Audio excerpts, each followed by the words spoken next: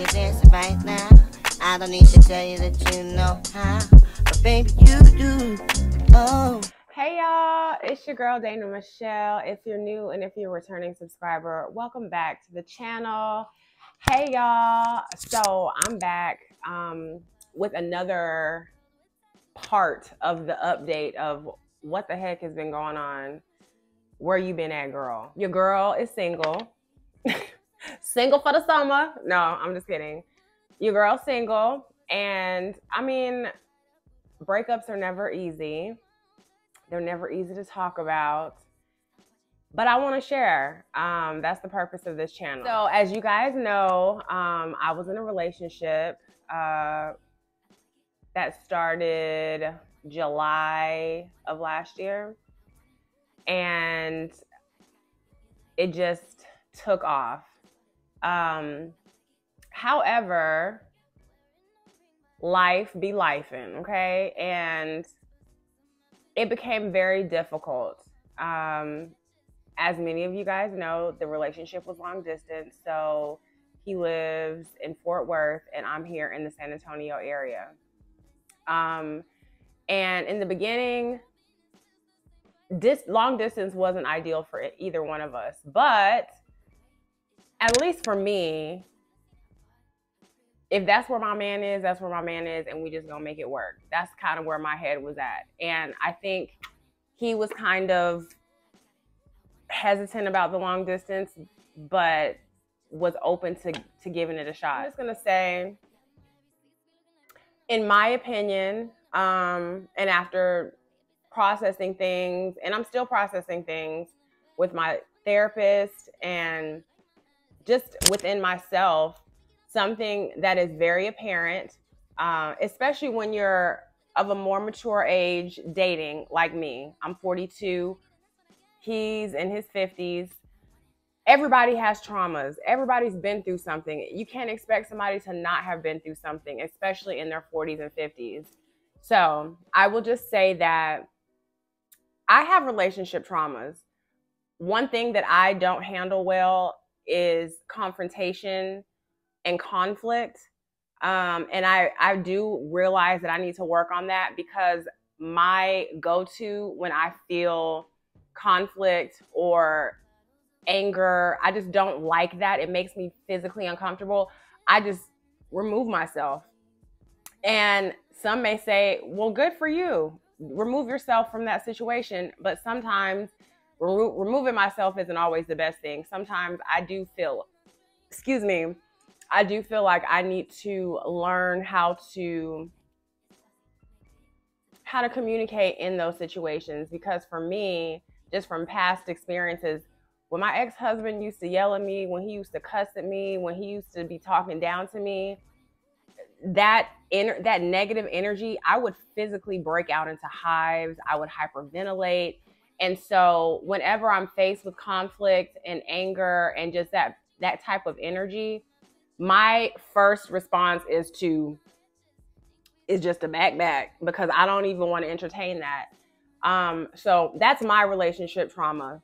His relationship trauma, well, one of them that I'm very aware of is he doesn't like somebody to be silent, because in past experiences, he had experienced like they would be living in the same house and they would not talk to each other for weeks and just walk by each other like they were invisible.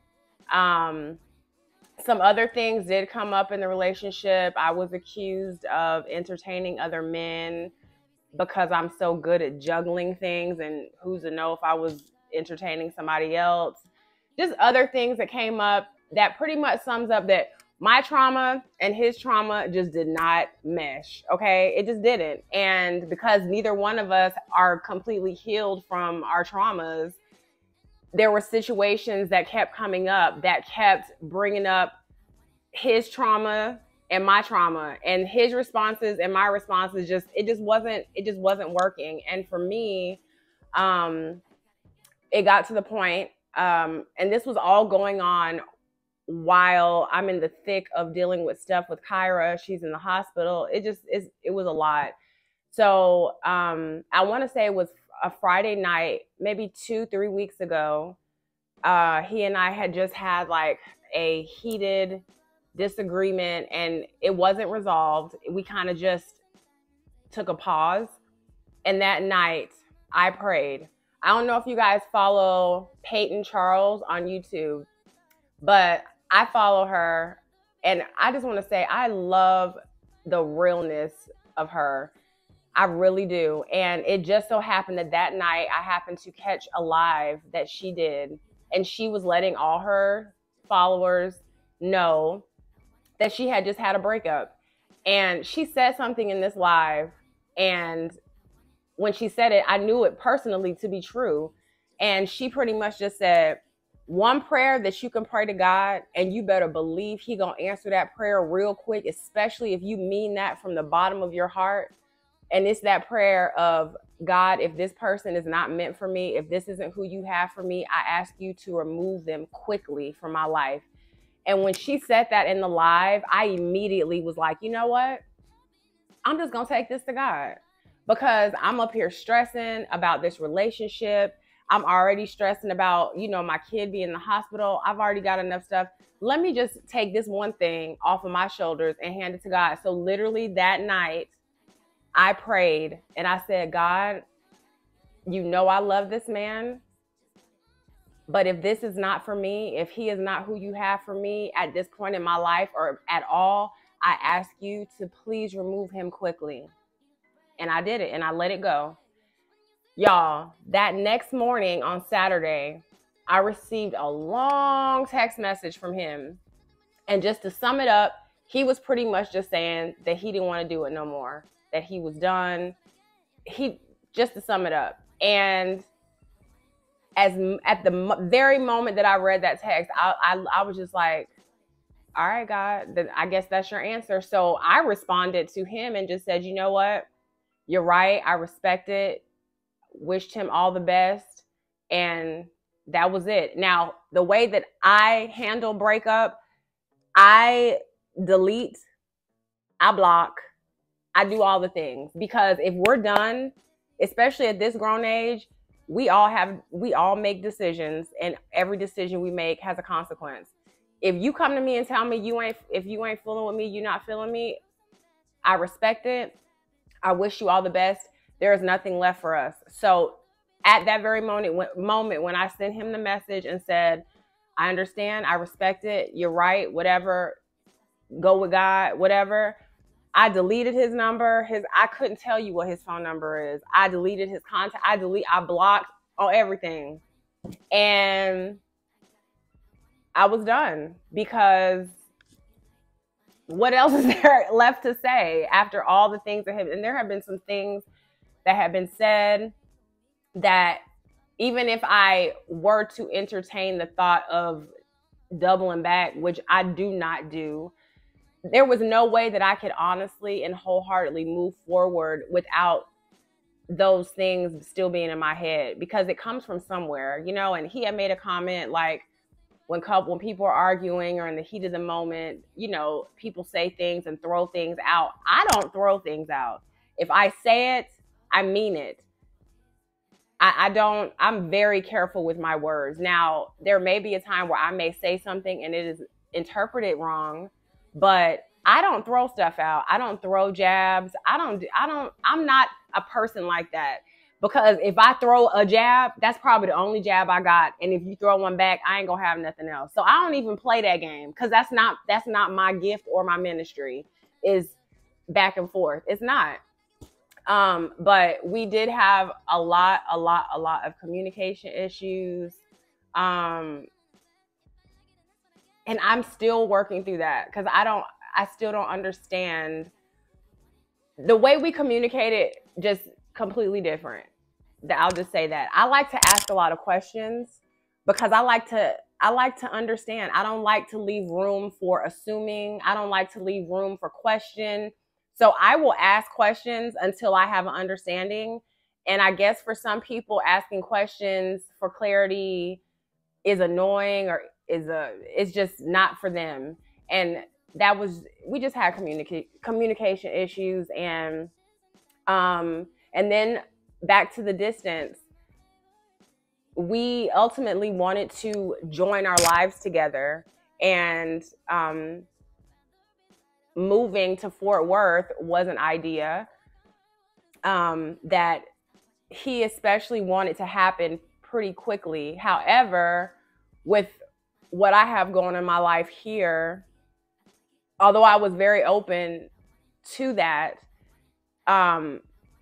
making that happen wasn't going to be something that was just going to happen like super fast. You know what I'm saying? Like, I have my daughters here and I'm their caregiver. That will require finding them doctors up there and reestablish, like, that's a lot. And then not even including the fact that, you know, I would have to find another job, and my whole support system is here.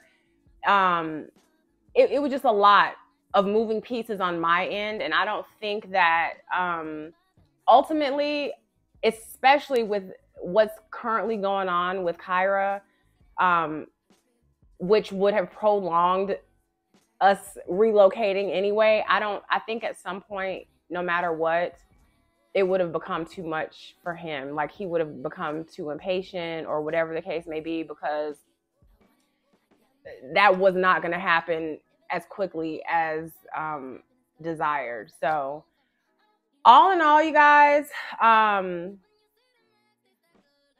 single and I'm okay with that. It sucks. It does suck, but I learned things about myself.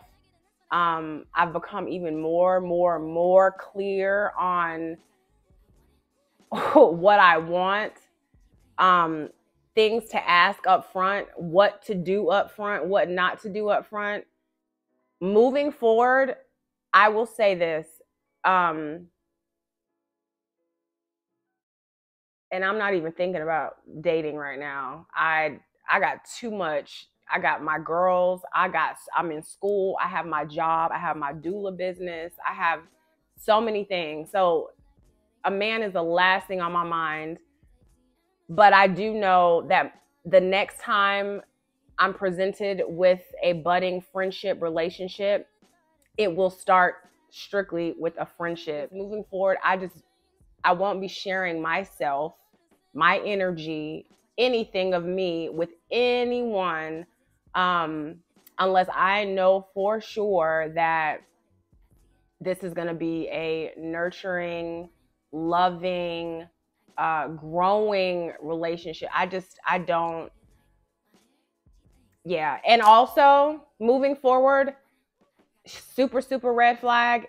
If you're against therapy, if you've never been to therapy, or you're not even open to therapy, we just can't at all. And that's friendships too, because I need to be around people who are actively participating in their healing. Period. So yeah, you guys, I'm single. I'm at peace. I'm good. I'm looking forward to the future. I know in the past, my view on relationship, on partnership, on marriage was completely different. And today I have different feelings. One thing that's different is that, do I want to live my life alone? Absolutely not. But I know that with a partner or without a partner, that the life that I desire is attainable. And that gives me so much peace. And also, and I don't know how you guys feel about this. Definitely share this with me. Share your thoughts with me about this in the comments. But I've been hearing different conversations a lot lately about relationships, friendships, no matter any kind of relationship. And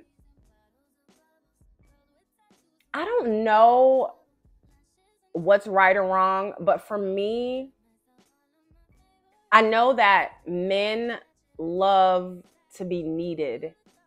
But at the point that I'm at in my life, I don't feel like it's healthy to need anyone. I think that we should all be self-sufficient. We should all love ourselves. We should have enough self-love. We should be self-sufficient. We should be confident enough. We don't need anyone. For one, that puts so much pressure on someone else. Or for someone to need me, that puts a lot of pressure. Now, granted, when you're a parent and you have kids, yes, your child's livelihood is dependent upon you. That's different. But in relationships, I want somebody who wants me and wakes up every day and chooses me. I don't want somebody to be with me because they need a roof over their head, or because they need a body to lay next to, or because they need, you know what I'm saying? That's a lot of pressure. And I don't want to need anybody, and I don't want anybody to need me. I want to be in relationship with people who choose my energy, choose my joy, choose my smile, choose my flaws, who choose me, not need. You know what I'm saying? That's just where I'm at right now, y'all. So, I just wanted to share with you guys, little update on my life, and I'll definitely be keeping you guys posted. But yeah, there will be more updates because there's a lot going on, y'all. But until next time, peace and blessings. Peace, y'all. Hey, y'all. It's your girl, Dana Michelle. If you're new, and if you're a returning subscriber, welcome back to the channel. If you're already a subscriber, please comment, like this video, y'all. And if you're new to the channel, please go ahead and join the family. Y'all, so last night, Cammie and I went to this open mic night at this place here in San Antonio. And it was pretty cool. We got there a little bit early because we wanted to make sure we had a seat. And when we got to the venue, they were hosting a live recording for, I guess, a local podcast or whatever. And on the panel was 2 men and a young lady. They all seemed to be like 25, between the ages of 25 and maybe like 30, 32. So they were fairly young. But of course, the conversation that they were having was that of relationships. And they were talking about a whole lot of stuff. But one part of the conversation that really was alarming and stuck out to me and to Cammie, granted, Cammie's 20, I'm 42. So yes, we're both women, but we both have different experiences and different perspectives. And then we also share the same views on some parts too. But one of the parts of the conversation that really still, I keep thinking about it, and y'all, I feel like my lash is about to come off. One of the things that really stuck out was the guy talking about when he meets a woman, you know, it's the whole what do you bring to the table type conversation. And I personally, and I don't know, I'm just talking this through with y'all. So definitely share your thoughts and your opinions on this in the comments, and let's chat about it. But I honestly feel like in this day and age, the reason why people even have to ask, why women feel they have to ask a man what he's bringing, and why a man has the audacity to ask a woman what she's bringing, is because we are not communicating. We are in relationships and trying to build these powerhouse relationships with people that we're not even equally yoked with, people that we're not even on the same moral level with, people that we don't even know what their goals are. We don't know who they are. We don't know what their passion is, what their purpose is. We don't know where they're going. If you know where somebody is going, if you know who this person is, and in return, there will be no need for those questions about what do you bring to the table, because in those conversations you would know, yeah, this is where I'm going. This is where I'm going in life. This is my mission. This is my purpose. And in knowing that person and learning that person, you will know if this person is going to be able to support you and be your helpmate and help you build. You will know if y'all's purposes align. So there's no need, if you're really aligned with somebody and you're really getting to know somebody, you don't need to ask them what they're bringing to the table, because their fruit will show in their life and their personality, how they interact with their family, their friends, how they are about themselves. Do they love themselves? Are they confident? Do they believe in themselves? I feel like those things show you what's on their table, show you what comes with them, shows you what type of helpmate they will be, shows you if they're going to be supportive, shows you if you want to be a part of their life. You know what I'm saying? I don't know. That just really stuck to me. And Cammie and I were, while we were at this place last night, we were both like, this is very sad. It's very sad that men and women are kind of on two different times. Men are trying to get their rocks knocked off. Or they're looking for somebody to take care of them. They're looking for mothers, and they're not only are they looking for mothers, they're looking for strippers, they're looking for sex workers, they're looking for cooks, they're looking for therapists, they're looking for all the things. And women, yes, a lot of us are looking for a come up. We're looking for that soft life. We're looking for that old school relationship, but we don't want to be old school. And so that's why dating is just horrible. It's horrible. And the number one issue, in my opinion, is the communication. There's a lack of communication. And there's a lack of respect for just human beings, period. But I, of course, am a woman, and I'm a Black woman, so I can only speak from the perspective of a woman. And I don't care what you say. Black women are the most hated human beings on this planet, hands down. And then I would say Black men next. But hands down, a Black woman is the most hated on, the most misunderstood, the most just underappreciated human being on the planet. And I could just sum it up by this. Yes, Black men have it hard. You go out here, y'all are beat down by the world. You know, people look at you and they automatically see a monster just because of who you are and the power that lies within you, and I get it. And you know, white men may reject you, corporate America may reject you, all these different, but you know what? White women don't reject you. White women are waiting for you, okay? White women will take you and your seeds and to better their family, their generation, their lineage. That's one group of people who will not reject you, Black men.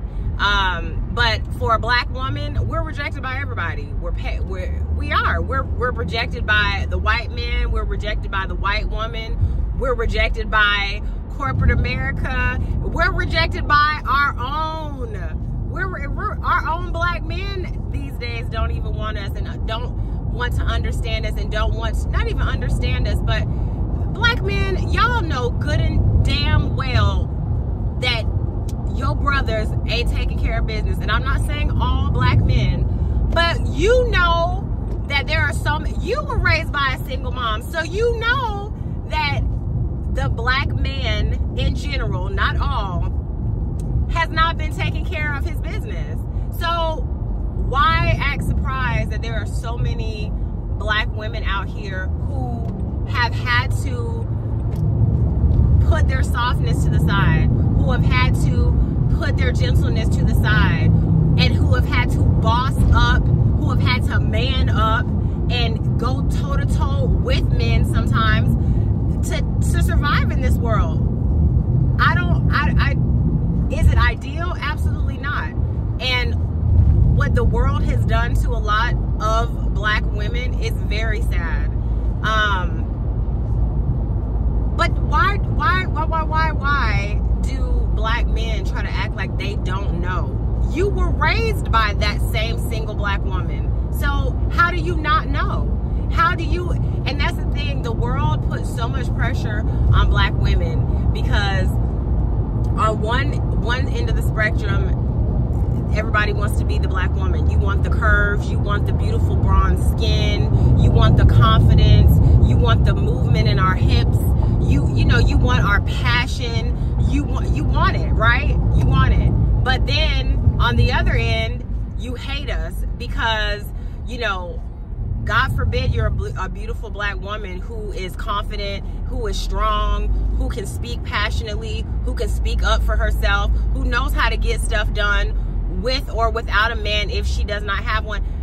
God forbid you're that woman. Then you're deemed angry. You're deemed, oh, you're too masculine, or you're this, or you don't need a man. But then when we do need a man, for the woman that does need a man, then, oh, you're too clingy. Oh, you need to make your own money. Oh, you a gold digger. Which is it? It's so freaking confusing. It's so confusing. It's so confusing. So my message to, I'm going to speak to my sisters, y'all, we've got to continue to do the work on ourselves, because the world today will try to tell you who you are, what you are. You have got to know who you are, and that means the good, the bad, and the ugly. For instance, yes, I know that I have a great heart. I know that I'm a nurturer. I love big, but at the same time, I don't know how to communicate through conflict. I know who I am. And I know my flaws, I know my strengths, I know my weaknesses. And when you know who you are, that helps, like, get rid of all kinds of unnecessary issues. Because when you know who you are, you're not going to sit and let somebody tell you about yourself when you know. But at the same time, when you know who you are, when someone is telling you about yourself and you be like, you know what, you sure right. You right about it. I know, because I know me. You know what I'm saying? And that requires us doing work. That requires us doing work. So, I just went on this whole rant because your girl's newly single again. And I just want to be a good human being. Like, and honestly, you guys, I struggle. So badly, I want to be in a relationship that is founded in friendship.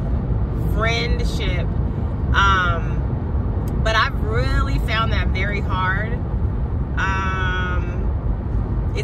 It's hard.